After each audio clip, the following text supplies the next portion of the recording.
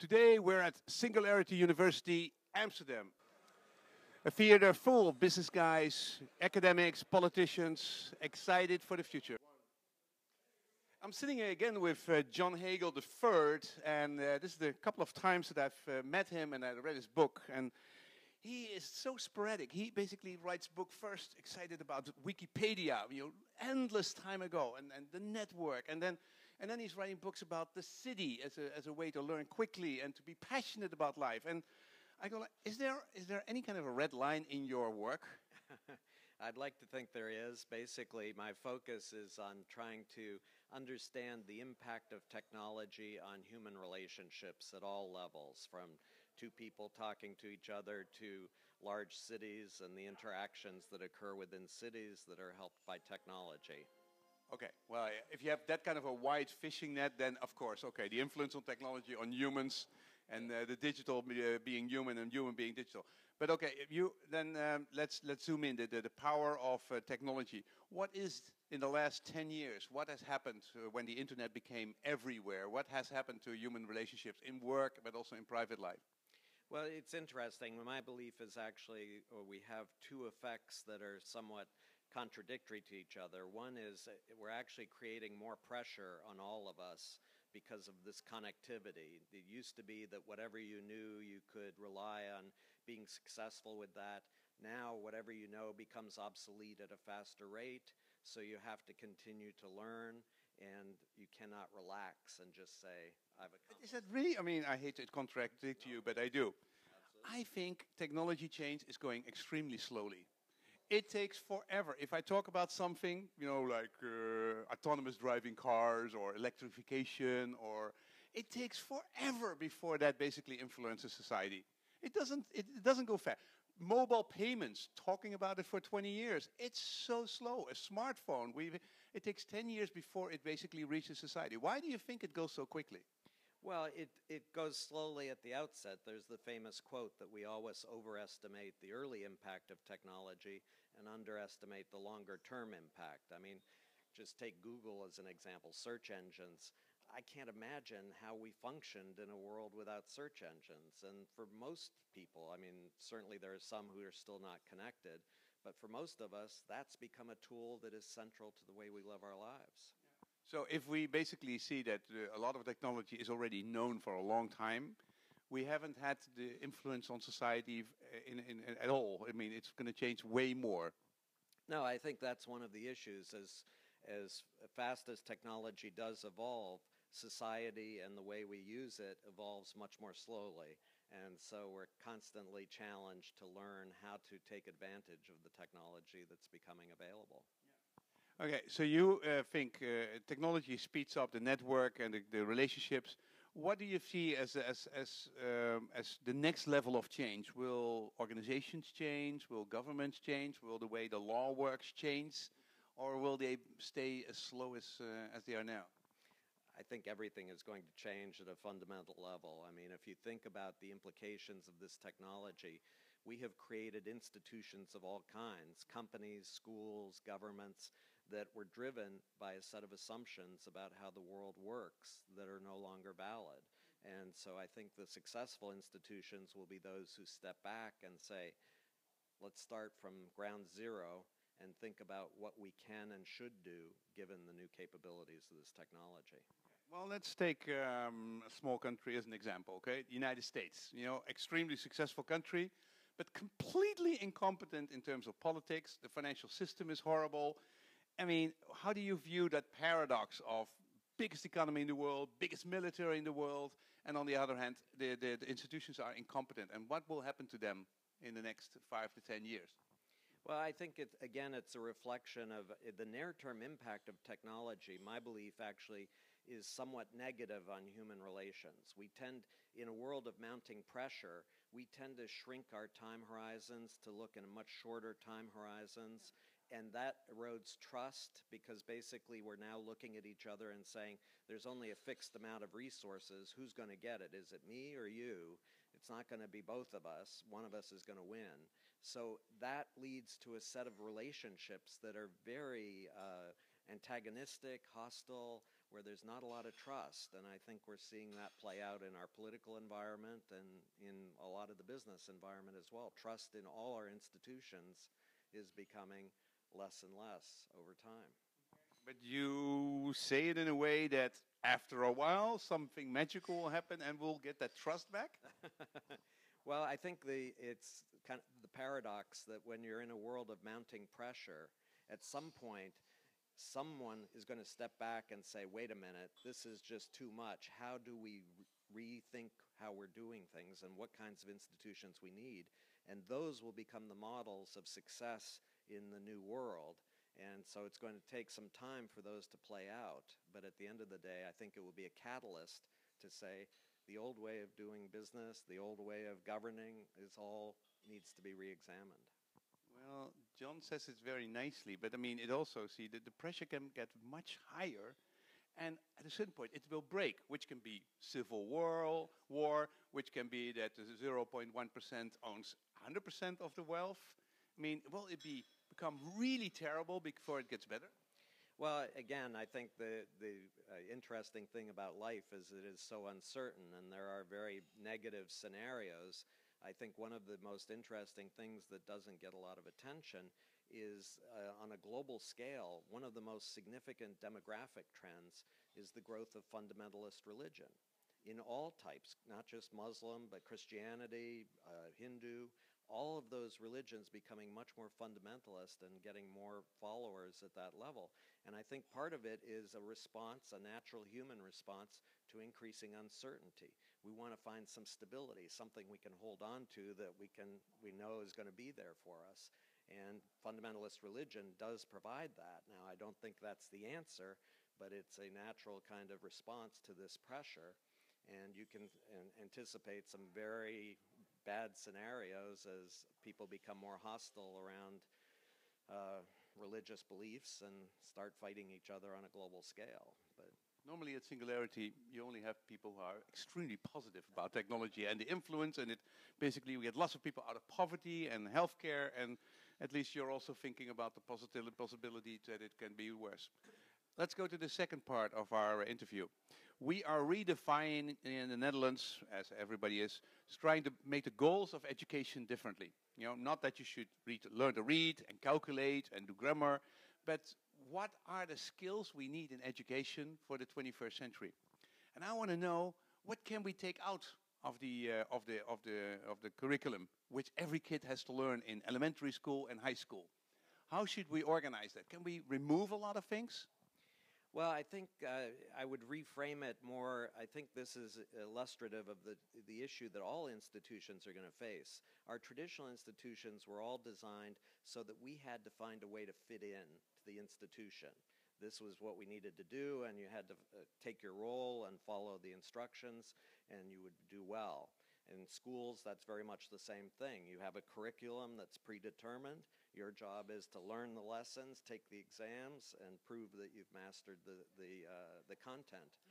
I think increasingly in this new world, schools are going to reorganize around the individual, as opposed to forcing the individual to conform to the system, force the system to conform to the individual, and that the real skill, it's not really a skill, but the real characteristic that's going to determine success in this world is passion. And if we don't create school systems that are designed to help every individual discover their passion and then to pursue it, provide them with the tools and the capabilities to pursue that passion, they're not going to be successful in the world, no matter what skills they've learned. Okay, so you basically advocate a lot of freedom for kids to basically determine what they want to learn, and to discover what they're passionate about, and then learn the skills, and then they will learn how to read and do grammar and do other languages? Create a rich environment where they can experiment and experience different things, and then as they begin to find something that really excites them, provide them with an environment where they can quickly and easily access the tools and skills required to pursue that interest. That, to me, is going to be the formula for success. Okay, well, John Hagel has a belief system in that, but let me ask you, how old are your daughters? My daughters are 30 and 31. So you haven't been born in an age, or that you haven't raised kids in an age where there's games, and they only want to do Minecraft, and they only want to basically totally discover themselves into the screens, and that every parent is extremely afraid to give the kids the freedom to go in the screen the way they want to. How are you going to balance that old-fashioned fear, which might also be very rational because kids can dive into something, nonsense, and on the other hand, your vision? Again, I think that providing them with an environment that's supportive and encouraging. My daughters actually did live in a world of screens. They were very much on the iPad, and one of them became... The iPad is 4 years old. When your kids were 4... The equivalent of the iPad, the early computer platforms. And one of my daughters became consumed by the internet and what was available on the internet, and there was some people in my family who were very worried about that she was losing any connection to the rest of the world. Dad's writing books like crazy about it, and your daughter is disappearing in it, and your wife was completely happy with that? Yeah, well, no, it's a little bit concerned, but at the end of the day, she developed a passion for online media, and she now runs a successful media business online, and I think has been quite successful. Have some trust in the ability of kids to basically find their own way, and but I mean the choices they then make are also very determined, are very important in where they're going to end up in life. Absolutely, and I think part of it is creating an environment where they can take some risks and have the potential for failure. That if you're really passionate about something, you're not always going to succeed. You're going to fail, and creating an environment where that's okay. So knowing you, you're always working on your next book. How many books have you written, and what is the next title? I've written 7 books, and I'm working on 2 more books at the same time, so I'm obsessed with writing. I think I've always said that I would write even if nobody read the books, just because the process of writing helps me to think through things. Yeah. So one book is on a combination of I try to make a distinction between stories and narratives, and I believe that it's a critical distinction because narratives, the way I define it, are critical to drawing out passion in people, and I think it's something that we haven't fully understood. So, it's different from storytelling? Yeah, so briefly, the distinction I draw is stories typically are self-contained. They have a beginning, a middle, and a resolution. And the story typically is about me, the storyteller, or it's about those people over there. It's not about you. You can use your imagination and think about how you would have acted in that story, but it's not about you. Okay. A narrative, the way I define it, number one, is open-ended. There is an opportunity or a threat on the horizon, but it has not yet been achieved or addressed. And the resolution of the narrative hinges on you, hinges on the choices and actions you're going to take and make. People talk about the power of stories, and I think they are extremely powerful. I make the point that throughout history, millions of people have sacrificed their lives for narratives. They've made the ultimate commitment and sacrifice, and I don't think we've fully understood how and why narratives work and how they can draw out passion in a way that's very productive. So the difference is, I think we should go to the moon, and what can you do for your country? Yeah, and how can you help get to the moon? This is an opportunity for all of us. We can all contribute. What's going to be your role in making this happen? Okay. Are you optimistic about? We already told you about that. I mean, what are you optimistic about, and what are you worried about? I'm optimistic again that the technology that is coming into our lives and society has incredible potential that we're just beginning to understand. And even as we begin to understand the technology today, 5 years from now, there's going to be exponentially greater performance from that technology. So the opportunity... But good and bad can go both ways. Good and bad. And I think part of the backlash, the risk of backlash, is that we fall back into a view that says, no, this is just too much, too uncertain. Let's hold on to what we have, and let's fight those who are trying to take us into a different world. Let me ask you one last question about my own personal interest. America always seems to be ahead. We basically think we can isolate ourselves from the bad side of American society, but the inequality, every time I've come to America, I've lived there for a while, and every time I go, this is such an unequal society. 10 years later, it's worse. 10 years later, it's again worse. You are now in the 0.10% because you're on the lecture circuit. You make huge amount of money per lecture. We love you for it. But you're on the top there of the pyramid. How do you see this income division? How do you see that developing over time? I think it is one of the big issues in society. I would say that there are a number of different elements to this. People tend to focus on the inequality, which is certainly important. There's another piece, which is even for those who are in the bottom portion of the population, are they better off today than they were 20 years ago?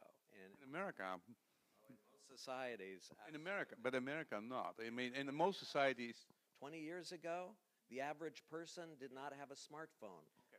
we all have a smartphone, but the average income has just basically information that they never would have had 20 years ago. So again, I think in general, people, even in the lower tiers of income, are having a standard of living that is much better than they had 20, 30 years ago. The other piece to the puzzle, which I think, again, people tend not to focus on, is that top 0.1% or whatever, however you want to define it. There's a lot of analysis that shows that actually people who are in those ranks fall out of those ranks at an accelerating rate. So once you've achieved that success, it doesn't mean 5 years from now you're still going to be that successful. More and more people are falling out because of this mounting pressure and the need to continue to stay ahead in whatever you're pursuing. So I think that there's also a lot of pressure at the high end, and no guarantee that those people are going to be the ones at the top 5 or 10 years from now. Yeah, so there might be some circulation, but there's still this big division. So do you see that? Do we have a way to solve that? I think over time we will. I think part of this inequality that we're seeing is the difficulty in shifting and adapting to the new environments that we're creating. Some people are doing it faster, some people are doing it slower and feeling more pressure as a result. And I think over time, I am not in any way saying that we're going to have a society where everyone is equal, but I certainly believe the current level of inequality is more of a transitional phenomenon than something that's permanent and deeply ingrained in the structure of society. Mr. Hagel, always fascinating to talk to you. Thank you.